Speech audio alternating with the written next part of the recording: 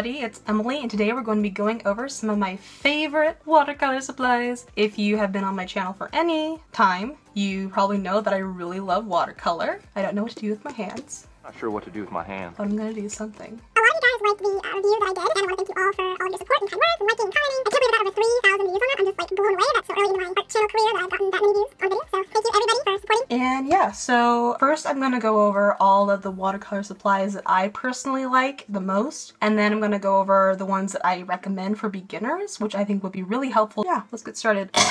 Sorry, I'm starting to get a little bit sick right now, but carry on. Artists, we never stop. So first, this is what I used for the longest time. It's the Artist Loft watercolor pad. And 140 pounds, 300 grams per square meter, cold press, heavyweight, acid free. And it's been really good. You see I've done some swatches of some watercolor sets here, and I really like this paper. It's not too expensive, and it comes in pads, so you can actually get stuff done. Oh, super depressing Doctor Who fan art. Forgot I did that in here. So yeah, this is what I used for the longest time, and I think it's a really good brand, and it's actually at artist level according to them, which is pretty rad, and I really like this. It holds up really well. It doesn't warp that much. It still warps a little bit. Basically every single watercolor paper is going to warp a little bit. This doesn't warp as much as normal paper, which is what a lot of people like to start out on, which I do not recommend at all. You want real watercolor paper that's built to handle water. And recently I have gotten into using the Canson watercolor paper. This is their cold press, 140 pound, and it's, I think it's a little bit thicker than the Artist Loft. It withstands a lot of water, and I really like this brand because the sheets come in so big. This is the whole pad, and it's about ½ an inch thick of just watercolor paper. And this other one, Artist Loft one, was originally only this thick, so you can see how much bang for your buck you get with the second one. Also, I got the Canson watercolor paper on sale, so it was buy one get one free, which is always nice. Watercolor paper. The next thing I have is a watercolor sketchbook, but I haven't really used it that much because I haven't really had time to watercolor in a sketchbook. It is by Moleskine. I can't remember how big it is, but let's find out. 8 by 12-ish. Yeah, it's a nice size. You open it up, has things in case of loss, return to, and as a reward, expecting people to want a reward. And as you can see, I've already done some swatches, comparing some watercolor brands. Maybe I'll do a comparison video. If you want to have a comparison video between a bunch of watercolor brands, please comment down below.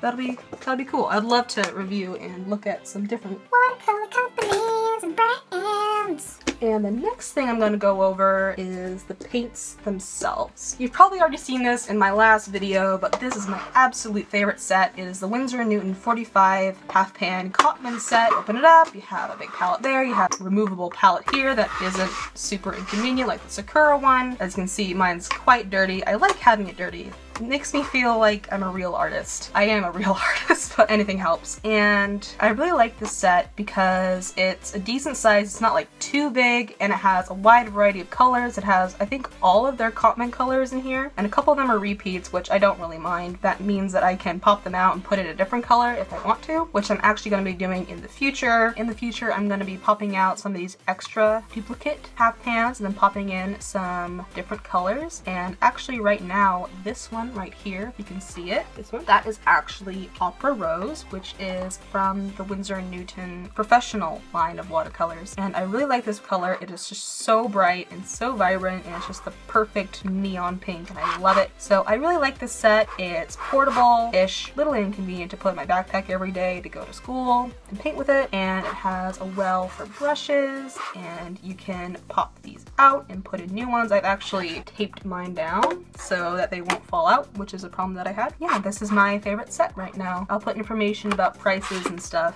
in the description. So yay, Winsor & Newton.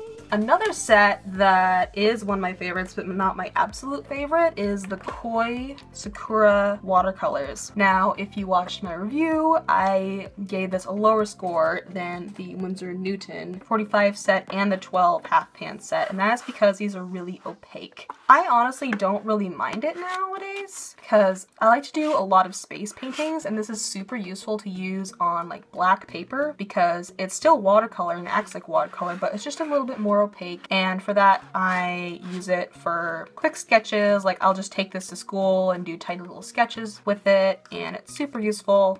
And as you can see, I still have the palette in the lid because I really didn't like how the palette covered up everything. Whenever you moved it, it would still cover up something. Little extra step I didn't really want, so I modified it, and that's okay. It's totally fine to modify your watercolor sets. And for those of you who want to see more watercolor review videos, I'm actually going to be having the Van Gogh set of 12 half pans, and I'm super excited to review that. Stick around, watch this channel, and you'll see that review.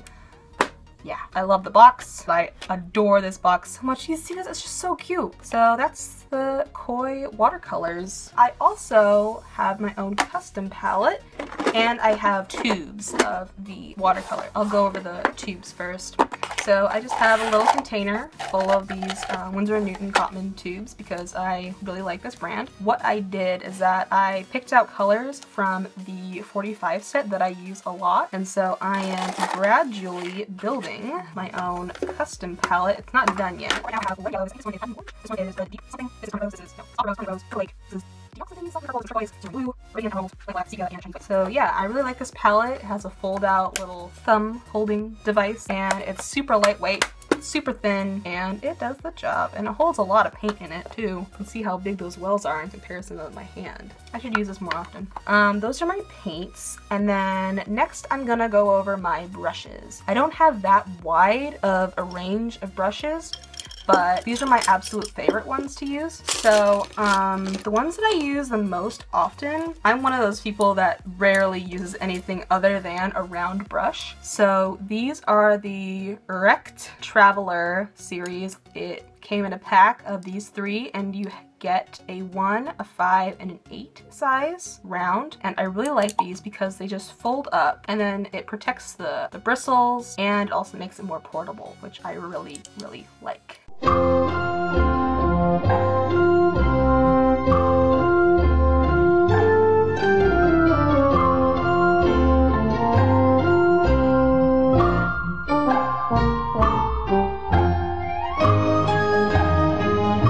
And also, when I do watercolor paintings, I usually like to ink them. So for inking, I usually use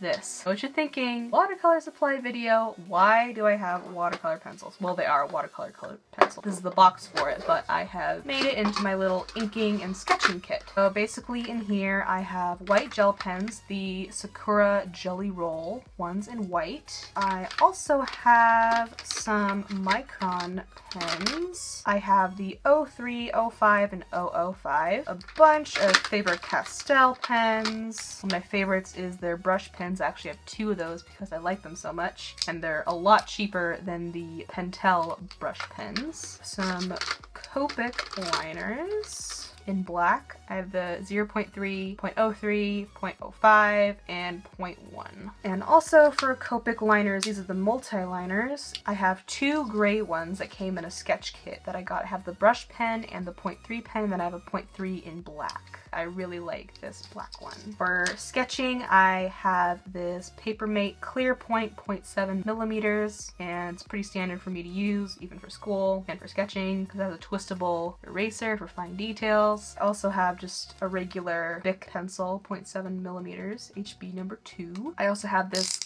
Pentel Click Eraser, which I don't use that often, but it's in my kit. I also have this pencil extender, which you can pop the pencil in here when this barrel is down, and then you lift it back up once it's in, and then it extends your pencil so you can hold it comfortably even if it's really short. And then also for highlighting, I have this Craftsmart paint pen. I mostly use this. As you can see, the tip is really battered. I flick it on another pen or paintbrush, and it produces a splatter that I control really well. I also have the labels fallen off, but I think it's the whiteout squeeze pen. Yeah, this is good for big areas of white that I screwed up on. Also have this Stabilo fine liner, I guess, and it's in a brown color. I don't know what color exactly it is. I use this for if I want to have a little bit of a softer look in my paintings.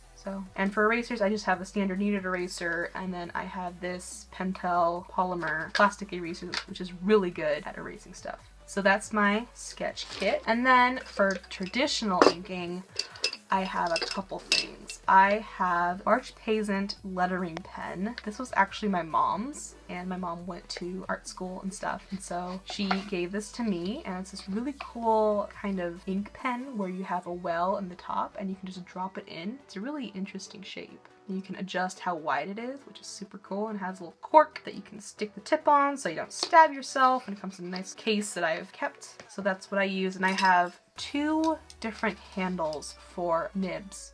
This one came with a set of nibs that I got because I originally had this one and just wanted to get some nibs, but at Michael's I couldn't find any nibs by themselves, so I just got a set with another extra handle. Also have this C&F 1000. It's just a nib on a stick, basically. This I also got for my mother.